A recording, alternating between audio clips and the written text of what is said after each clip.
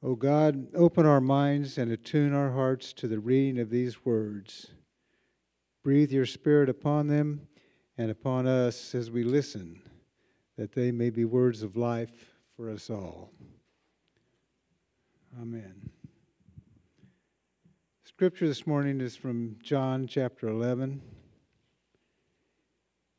When Jesus arrived, he found that Lazarus had already been in the tomb 4 days.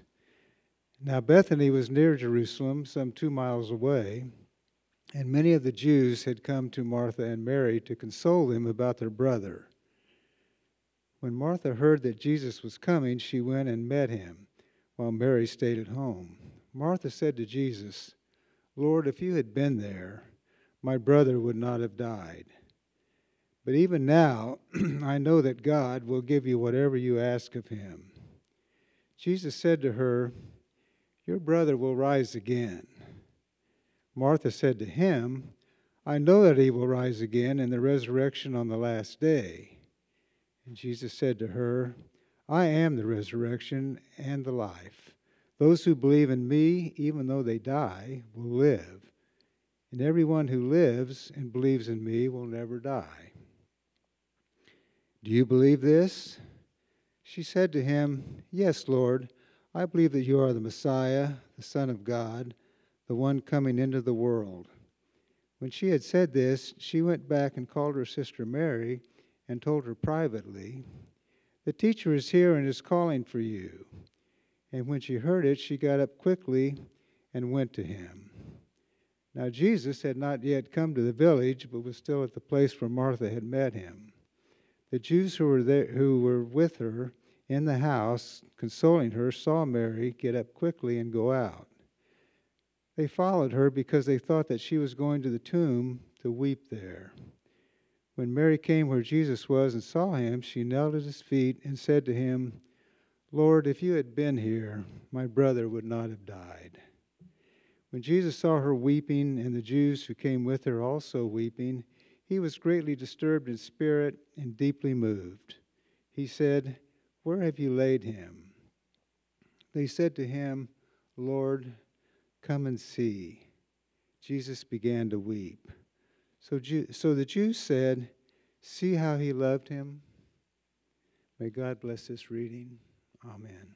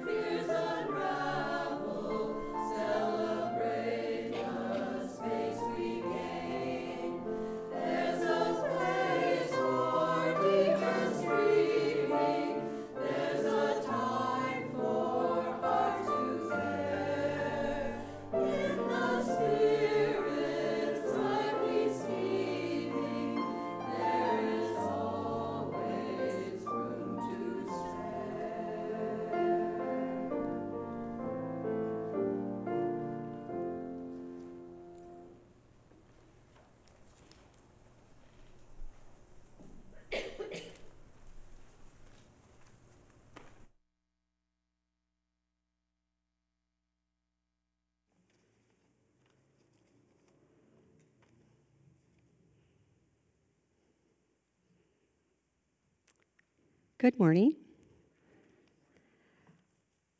The title of our topic today is Held in God as We Hold Our Grief. And I would like to start today with a story from the book The Wisdom Jesus by Cynthia Bourgeau about the student, the master, and the overflowing cup. A young speaker, keen to become the student of a certain master, is invited to an interview at the master's house. The student rambles on about all his spiritual experience, his past teachers, his insight and skills, his pet philosophies. The master listens silently and begins to pour a cup of tea. He pours and pours, and eventually, when the cup is overflowing, he keeps right on pouring. Eventually, the student notices what's going on and interrupts his monologue to say, "Stop pouring, your cup is full." The teacher says, "Yes, and so are you. How can I possibly teach you?" I think that's how life is for me sometimes. I get so busy with the details of life and the chatter of my thoughts that I often forget to listen and find my own quiet center where I can just take a moment and connect with God. I'm not a journal person, nor am I a meditator. And when I meditate, actually, I love it. But somehow it's not one of those things I naturally prioritize in my life. And even though those are both great tools for many people use to find their quiet center and clear out all that chatter and noise, I forget about that. Grief has a way of getting our attention, of bringing us to that place, even if involuntarily. When events happen that command our attention in these moments, everything else just falls away. Being with my mother during her transition from life was one of the most sacred and profound moments of my life. Other things that before seemed important or pressing or urgent just faded into the distant background during that time, and I found myself just being present with her and my mother during those holy moments. Most of you here know that Nick and I adopted our daughter, Maddie. There she is. We were foster parents, and we were on a list to adopt a baby. One day, we received a call from social services letting us know there was an infant who had just been released from the NICU, and she had been abandoned in the hospital by an unstable birth mother and was needing a foster adoption placement. Would we be interested? We hopped in the van and went to meet her. She weighed 5 pounds. She fit from here to here. She was the tiniest little thing. And the first time I held her, she just fused to my heart. And I knew she was mine. And at that moment, I just loved her with everything I had. They handed me a small stack of diapers and the extra onesie. I said, "Do you have a car seat?" So, of course, we didn't have a car seat, so Nick hopped in the car and ran down to the Kmart at the end of the street and bought every single thing in Kmart that was tiny and pink and a car seat. Then came back, and we brought home a baby. Our kids would later joke that we went out for groceries and came home with a baby. The social worker told us that due to the circumstances of the birth mother's story, this would be a straightforward, slam-dunk adoption. But as many adoption stories go, this turned sideways. To make a long story short, Maddie was reunited with her birth mother only to be placed back again with us 6 months later. And normally, due to Maddie's age, at this point, services would have been terminated for the birth mother, and she would have been placed up for adoption. However, the judge, against the recommendation of social services, ruled to allow another reunification with birth mom following an 18-month placement with us. And we were completely devastated. At this point, we turned to our faith community for support.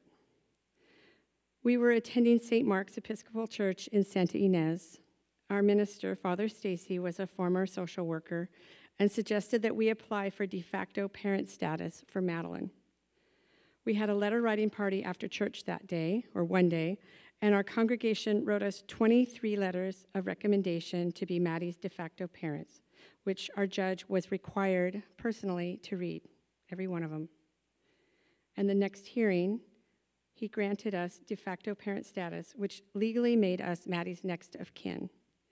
And as such, that gave us standing in court, which was very important for our process.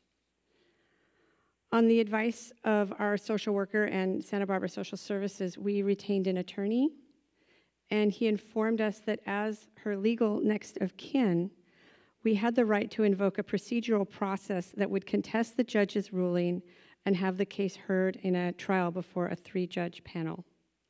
So that was the plan. We had a process we were going to follow.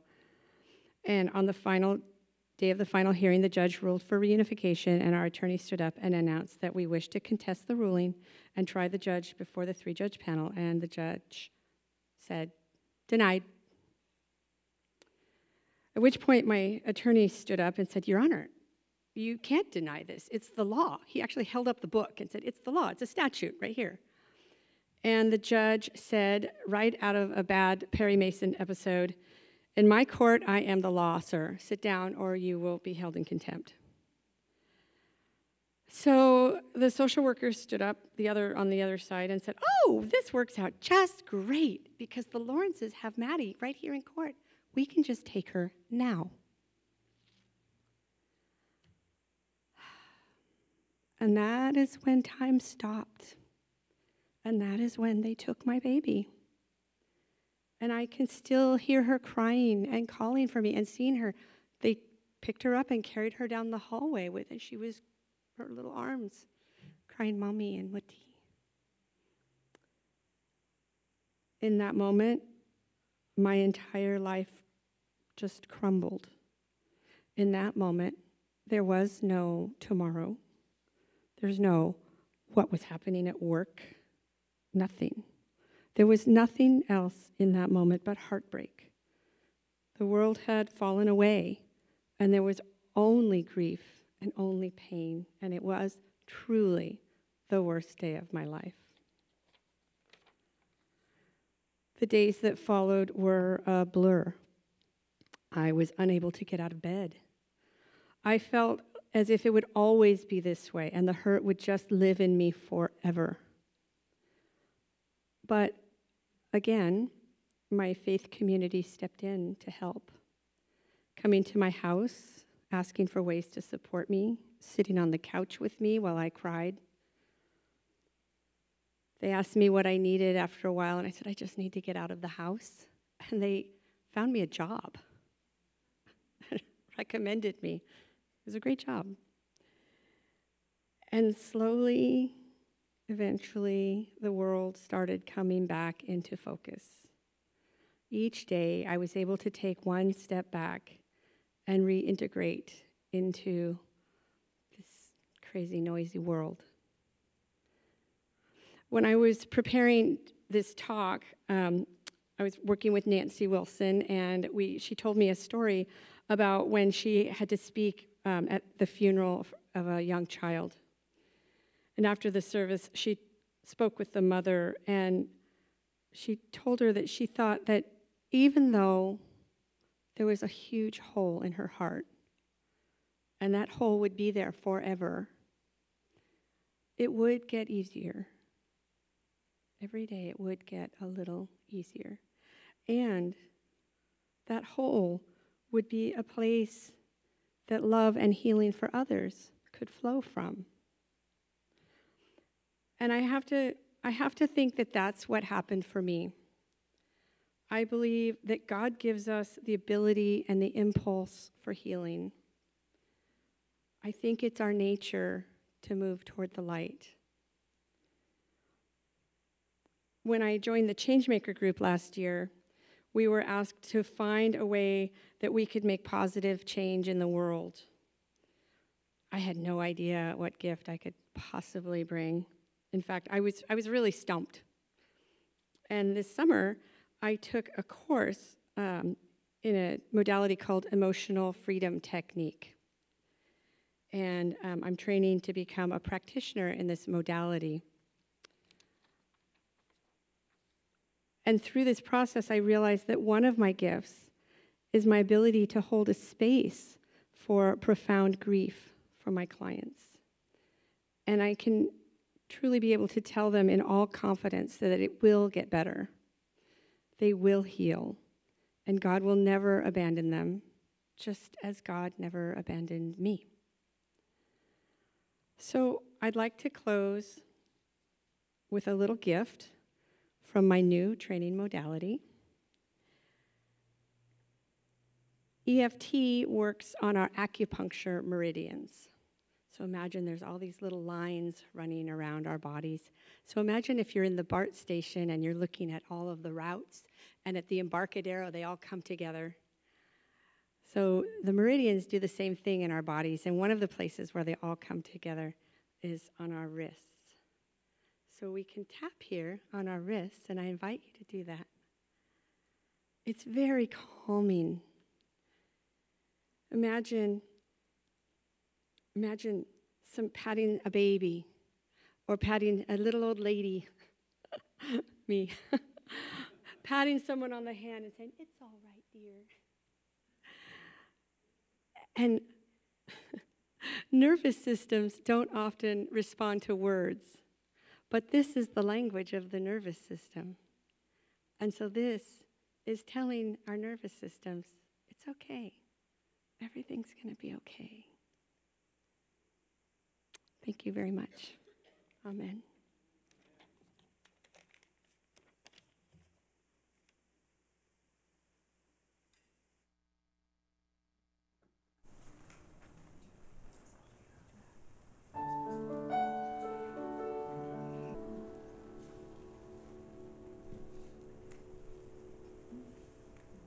In our scripture this morning, we find Jesus approaching the village of Bethany, having just received word that his beloved friend Lazarus has died. And at one point, the dead man's sister, Mary, runs out to Jesus, kneels at his feet and says, "Lord, if you had been here, my brother would not have died." And Jesus, moved by Mary's weeping as well as by the grief of the other villagers, is greatly disturbed in spirit and deeply moved, whereupon he too begins to weep. And one thing I noticed about this passage that I have never noticed in all the many, many times I have heard it, read it, wrestled with it, is that Jesus will later go out to the tomb of Lazarus, where again he will be greatly disturbed. But it strikes me that it is here in our passage from this morning that Jesus' grief seems to be less about the death of Lazarus and more about the grief of the sisters and the villagers. Here, outside the village, and before even approaching the tomb, Jesus is holding not only his own sorrow, but holding the raw heartache of others as well. And this, I believe, is what moves him to tears. I want to say what a privilege it's been for me to work with Donna for the past month or so in shaping this service, and as we've shared some of not only our thoughts and ideas about grief, but some of our own experiences as well. And I so deeply honor Donna's journey through grief and how she and, I dare say, Nick alongside her have walked that path with courageously open hearts, and how that journey continues to unfold as Donna discovers how what begins as a gaping wound can, over time, be transformed into a source of healing and compassion in the world. One of my favorite authors, Mirabai Starr, I heard her speak this past week about the fragrance of the sacred that permeates a broken heart. The fragrance of the sacred that permeates a broken heart. That isn't, I don't think, a given. A broken heart, if not tended with love and care, and if not yielded into the divine mercy of God in which we are held, can just end up being a broken heart. And it can lead sometimes to bitterness and sometimes to brittleness. And there's a difference between breaking and breaking open. If we allow grief to break us open, there, I believe, is where we will begin to detect that fragrance of the sacred in the broken heart. My antennae have been particularly attuned to grief and loss lately, not just because today is Donna's and my turn in the chute, and this is our particular topic, but also because this past Thursday marked the 34th anniversary of the death of my first husband, Jack. And Donna spoke of the friends who sat on her couch and held her as she cried. And this past week, I've been remembering my own very dear couch sitters, in particular, Carolyn and Beth. They showed up on my doorstep the day after Jack's death. They didn't wrestle with finding the perfect words that would soothe me. They brought no lasagna nor chocolate cake, although those would have been unwelcome. But they just brought the most perfect gift, the gift of themselves, to just sit on my couch for the whole afternoon, to be with me, to hold the grief, to hold the space of grieving, much like Jesus outside the village of Bethany. I have thought often of them and that day and the sheer holiness of that afternoon. Carolyn and Beth showed up, and in the air was the fragrance of the sacred. At this time, I would invite you, if you feel so inclined, to bring into your mind and heart a significant loss in your own life. Perhaps that is a recent loss, perhaps not. And just hold that, remembering that you are here, held in this community, and that we are all here, held in the heart of God. And as you hold that loss, as you bring it into your heart,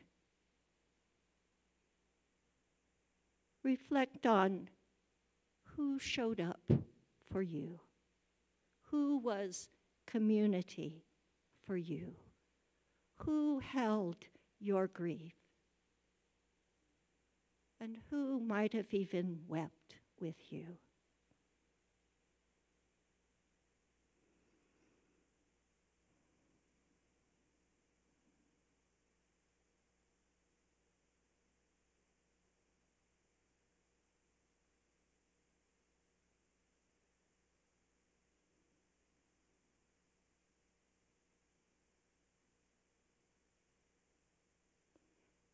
And then, again, if you feel so moved, I would invite you to come forward There are little candles on the round table. And if you would like to take one of those candles and light it by turning on the little switch on the bottom of the candle, to light your candle and place it here on the altar to remember your loss, to honor that loss. And if you're in a place where you can even give thanks for that loss, if that's something you can do honestly, that might be something you could do. And to remember and honor as well those who were community and perhaps still are community for you in your loss. Whatever is meaningful for you at this time, you're invited to come and light a candle.